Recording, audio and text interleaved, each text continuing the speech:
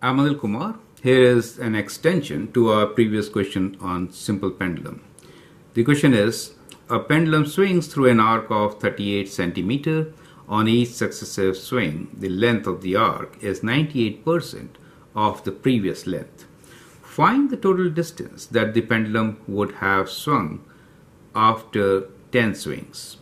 And part B is, when it stops, what total distance will the pendulum have swung? You can pause the video, answer these questions.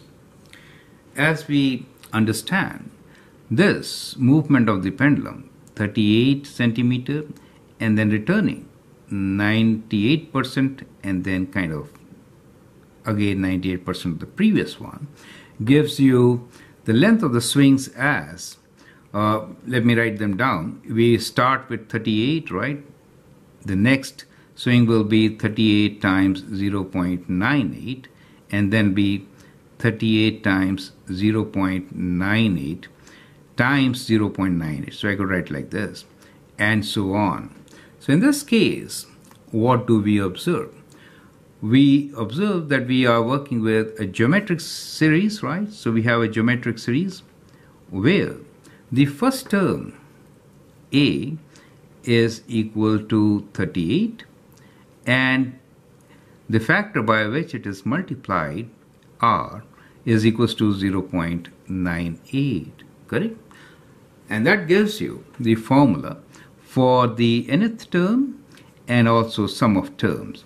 Now in this question, we need to find total distance that the pendulum would have swung in 10 swings, right? So we know n is 10 and the formula for the distance is S of n equals to a times 1 minus r to the power of n divided by 1 minus r, correct?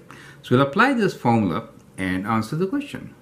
I hope that is clear, so you can pause the video, answer the question. So the answer will be 10th swing, total distance will be A is 38 times 1 minus 0.98 to the power of n, which is 10, divided by 1 minus 0.98, right? So we can use the calculator to calculate. Let's calculate this. It is 38 within brackets 1 minus 0.98 to the power of 10, bracket close, divided by within brackets 1 minus 0.98, and that is equals to 347.56.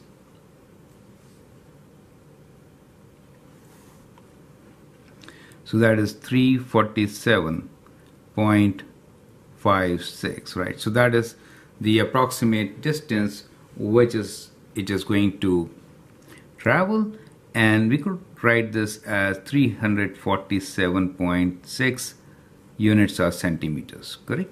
So that is our answer. Now for the second part, which is when it stops, what total distance will the pendulum have swung? Now at that time, it will literally never stop. So we'll say n approaches infinity. So n approaches infinity. So in that case, the sum will be this part, r to the power of n, where we know n is less than 1, 0.98. I mean, r is less than 1, 0.98. So 0.98 to the power of infinity is going to approach 0. So we have r to the power of n will approach 0. Therefore, the formula changes to a over 1 minus r, right? So let's substitute the values. So a is 38 divided by 1 minus 0.98, right? So which is 0.02.